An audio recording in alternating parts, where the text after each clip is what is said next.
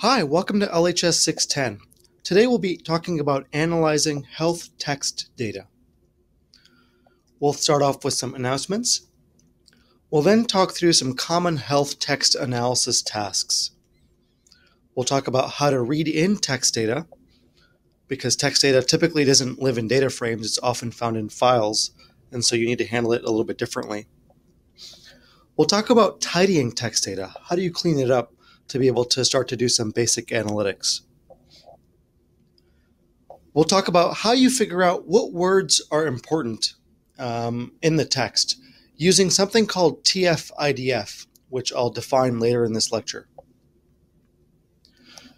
And then we'll also talk about how to find important phrases. And it'll be very similar to how you find important words, except at the very beginning, instead of breaking the document up into words, you'll break it up into phrases. The packages we'll be using today include read text, tidy text, and stringer. Stringer comes pre-installed with tidyverse, but the other two packages you'll need to install and library in separately in order for the code to work in this talk. So let's start by talking about how to read in text data.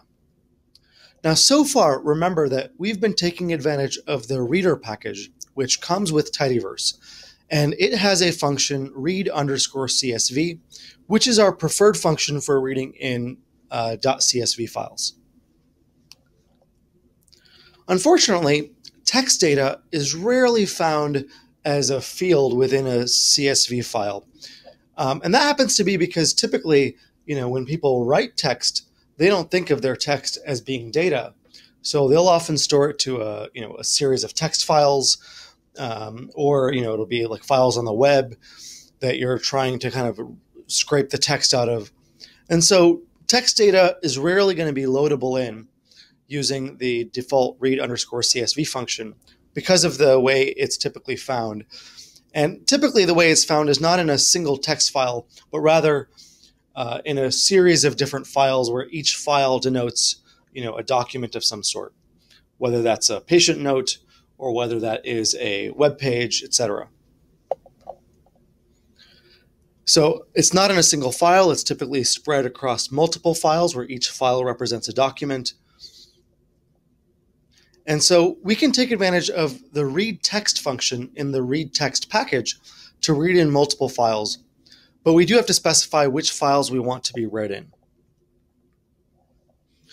So one of the homework assignments, assignment 6, includes a train-data zip file. If you unzip it, you'll notice that there's a directory called train-data.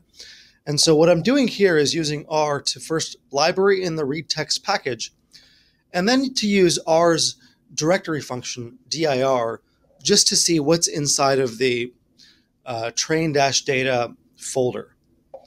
This line of code only works because the train-data folder is a subfolder inside of the folder where my R Markdown document is sitting.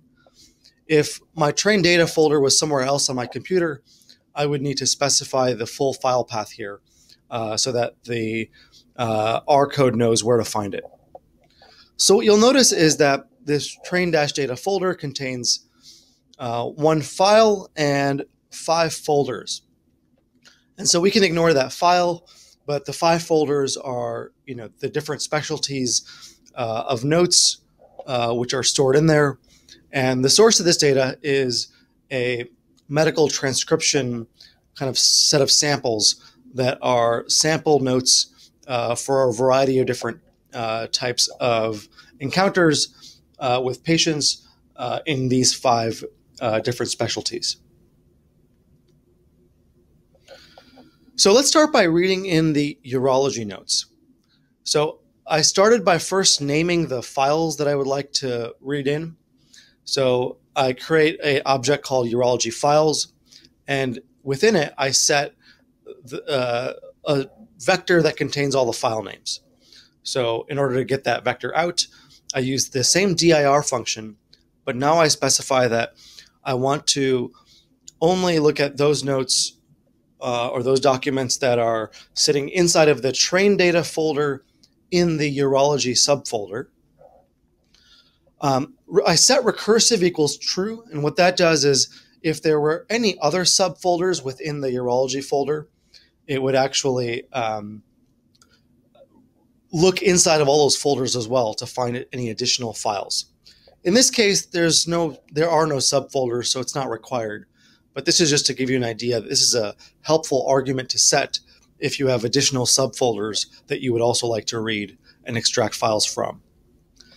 I put in full.names equals true, which makes sure that the vector I get back contains not only the file names, but also the file path so that I can directly read it in. And then I gave it a pattern, which was .txt. And that's because there happens to be a .ini file inside of the urology subfolder. And I don't really consider that to be a note. So all of the notes end with .txt, which is why I was able to supply it this pattern. And when I do that, this creates a vector of files that come from the urology subfolder, and it stores it into this object called urology_files. Next, I use the read text function and give it this vector of file names from urology files. And then I store that to urology_data. And urology_data is basically a data frame where there are two columns. The first column is doc_ID, which contains the names of the files because that's kind of like a unique documentation or a document ID number. And then in the second column, it's called text. It contains the actual text of that document. So here you're only seeing part of one document, but if you were to zoom in on this and open up just that one document, 1009.txt, you could read the whole operative note and see what's going on here. And if you look carefully here, you can also see there's appears to be some embedded HTML here.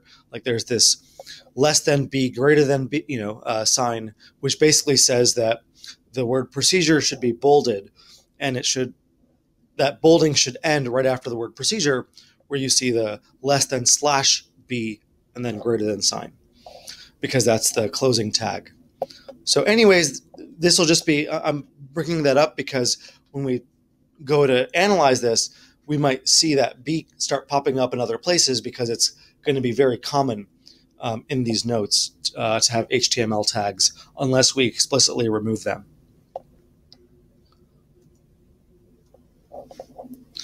So let's go ahead and just take a look at that first note. So I basically said urology data, slice 1, and you'll see that the document ID is 1009.txt.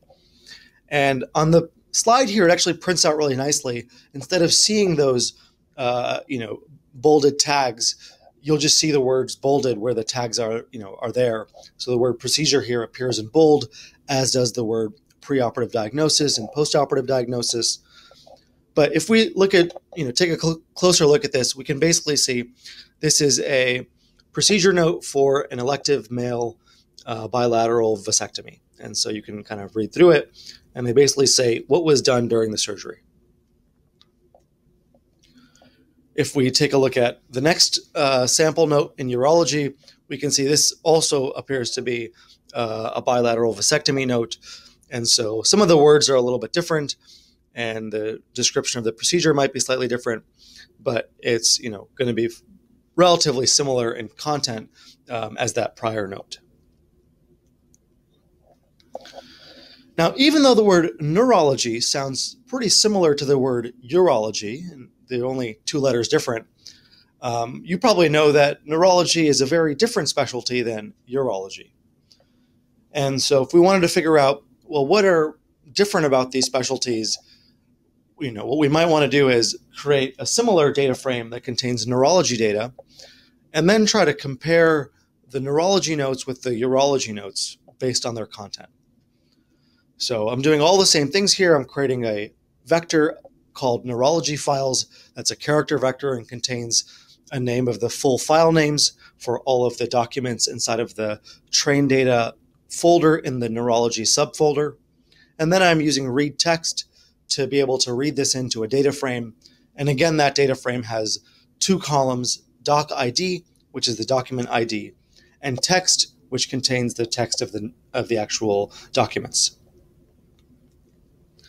So similarly, we can take a look at the first neurology note by just taking neurology data and slicing one. And you'll see the doc ID here is 1001.txt. If you open that txt file on your computer, you'll see this same text. And similarly, you'll see that some of the words are bolded, and that bolding is being accomplished by the HTML tag that is associated with the word B, or the letter B. This note looks to be a very young person, 27-year-old right-handed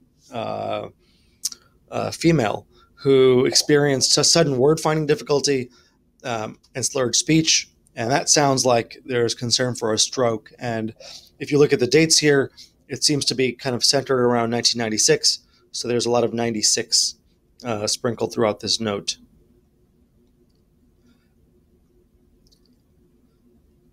So this is kind of a history and physical. There's a hospital course of what's been done so far. There's some lab testing. And then if you go to the very bottom, it says, she was discovered to have, let's see, what was the ultimate diagnosis? Vasculitis, and so which is a inflammation of the blood vessels, and so she was started on immune suppression with this drug called Cytoxan, and that's a very, very rare kind of complicated situation, especially for someone so young. So you look at the second note, and this is document 1016.txt. This is someone who has known hydrocephalus. Hydrocephalus is where the ventricles in your brain appear to be large, oftentimes because they're not emptying as well, occasionally for other reasons. And so this is someone who's kind of being followed up here. And you can have a variety of symptoms of that. This person was having head fullness, ringing in the ears. But you get a sense that, these notes look very different than the notes for the urology patients. So I might, try to have you think about how would you tell these notes apart if you were to feed them into an algorithm? Could you tell apart what's a urology note from a neurology note? And to do it at the document level is not really possible. We've got to break this document up into smaller pieces. So the rest of the lecture on this part of things is going to be about how would we tell these two types of notes apart based on these documents that we have. So first, let's actually just label the notes and combine them. And the way I'm going to label them here is in urology data, I'm going to create a new column called type and assign it the value urology so that each row has a type of urology. And then for neurology data, I'm going to add a variable called type and store the value neurology in it. So that variable type will always tell me what type of note it was. I'm going to combine these by using bind rows. You wouldn't want to join these together because these are actually totally different documents. There's no way to join them together. It's not as if we know that one of these patients is the same patient between these two specialties. So the way we actually combine them is we vertically stack them, and we do that by binding rows using the bind rows function from dplyr. So we store that value to combined notes, which is a new data frame.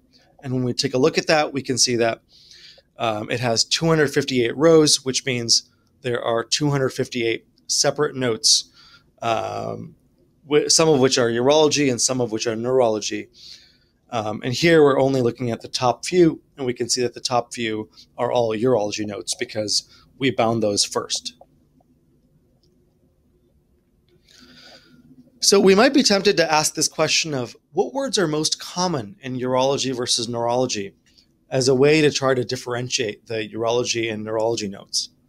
I mean, when we read the notes, the words that kind of stuck out at us, like bilateral vasectomy, were very different in urology notes as compared to neurology notes, which talked a lot more about mental status and things about neurological symptoms. So hopefully the common words will help us out. And even though I called them words, in natural language processing terminology, we often refer to these as tokens rather than words. And tokens can be words, but tokens can also be phrases. And so, or it can even be sentences or paragraphs.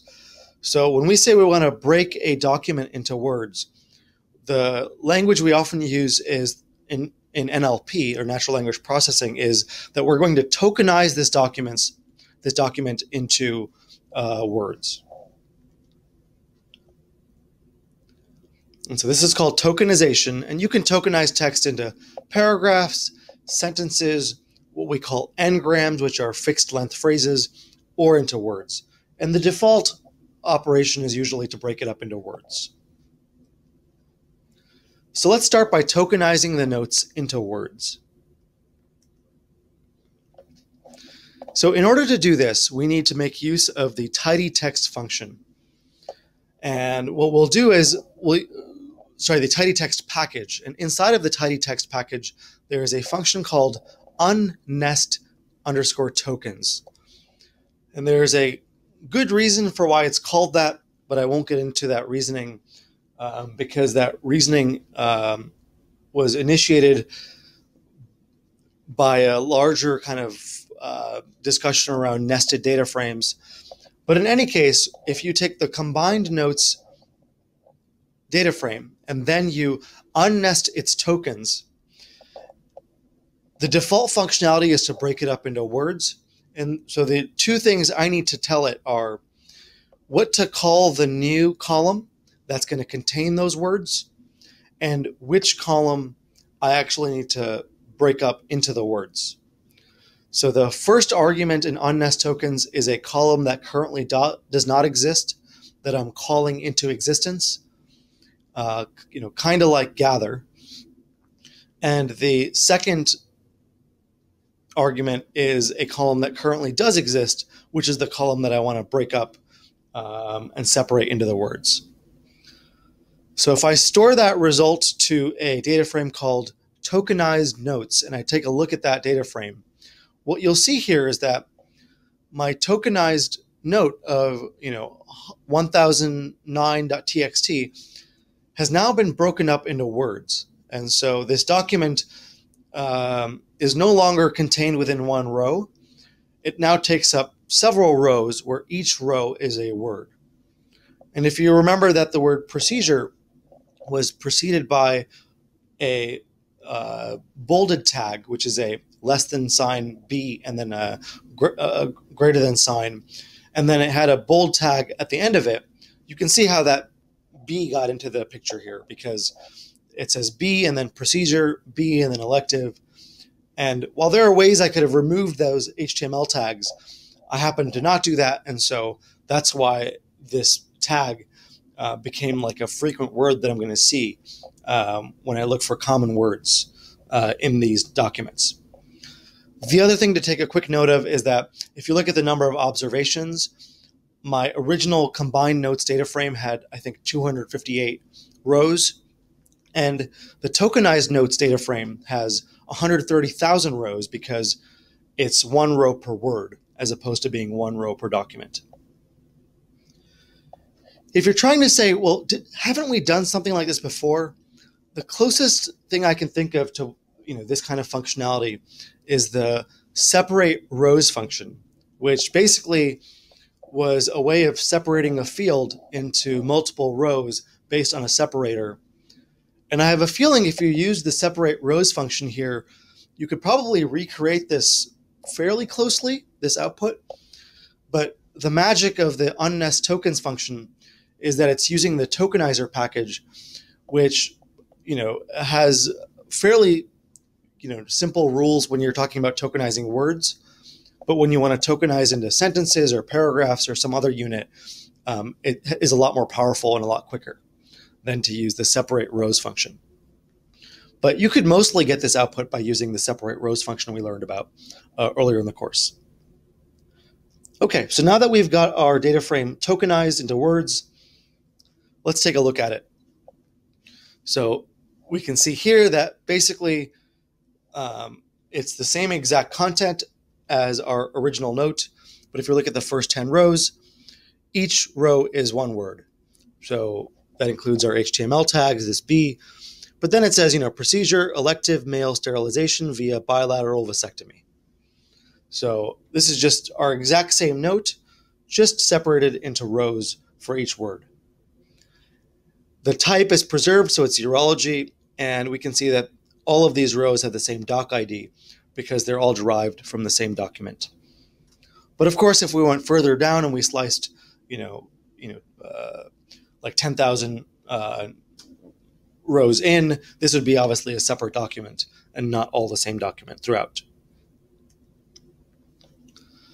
I kind of already answered this, and you actually can't tell on this slide because the procedure word has been bolded already, and you can't see that there's a B tag before and after it. But the letter B is really common because of that bold tag. And similarly, any other HTML tags that are used might show up as tokens in our data frame. So let's look at the most common words overall. So the 5 most common words overall are the, and, be, was, and something else that I can't see because it's being overwritten by the Michigan logo. But it looks like it's probably a short word. So in any case, you might have thought, well, maybe these words will be helpful and give us the nice breadth of the fact that we're looking at urology and neurology notes. But no, it turns out that the most common words are almost like filler words that aren't very helpful, that are just commonly used in the English language. So common words appear not to be very helpful here when we're looking at words. And we can see that the word the shows up like 7,000 times, which is not that surprising. Now we might ask, okay, so overall, we know that the most common word is the. But what if we're looking at comparing the most common words in urology versus neurology notes? So what I've done here is I've started with tokenized notes. I've grouped by type and word. Remember that type is either going to be urology and neurology. So there's only kind of 2 types that are possible. And then word is every possible word that appears. And then I've counted up the unique combinations of type and word using the summarize n equals n. And then I grouped by type, arranged the counts in descending order, and I said slice 1 through 5. And I can see that the most common neurology words are the, and, be, of, and to. And the common urology words are the, was, and, be, and of. So again, kind of struck out here. And obviously I could go further down beyond the top 5 to find those kind of words that I think are going to be important, like vasectomy or bilateral, or similar words that tell me what the procedure is. But it appears that the top 5 most common words are not those words. If you look closely in the code, you'll see that I put next to the group by type function that this is an optional line of code. You don't actually need it. And the reason I put that there is just as a reminder that when you go ahead and summarize in the line above that, you actually peel off one layer of grouping every time you summarize. So when I grouped by type in Word and I did summarize, my data frame is still grouped by type because only the word grouping got peeled off. If that's something that you don't remember, you can always regroup by the thing you want to regroup by. And so I added a group by type here just to remind myself that I want to group by type before I do the slice 1 through 5. But when you are grouped by multiple things and then you go ahead and summarize, it only peels off one layer of grouping. So consequently, if you were grouped by 3 things and then you did a summarize, you would still be grouped by the first 2. So you would have to do, at least 1 or 2 more summarizes if you wanted to peel off all of your grouping, or you could just use ungroup. Okay. So we calculated the counts for those words, like the word the shows up 3,291 times in neurology notes. And if we scroll down, we can see that the word the shows up 3,700 times in urology notes. We are also might be curious about the percentage of all words in neurology notes that constitute the word the. And so the reason that's important is because in neurology notes, the word the might show up 3,291 times, but it's also very possible that we have more neurology notes than urology notes. So it may not be useful to compare counts of the word the between neurology and urology.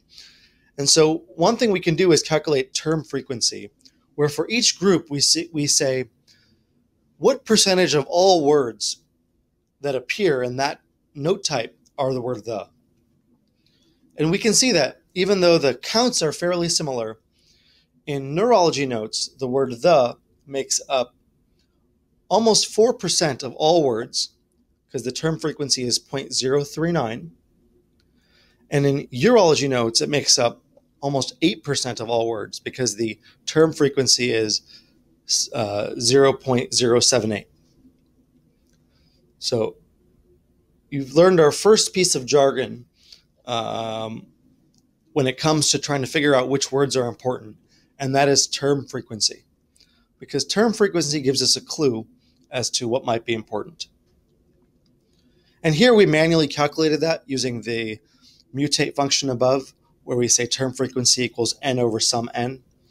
But we're going to learn about another way of calculating this without having to do it by hand.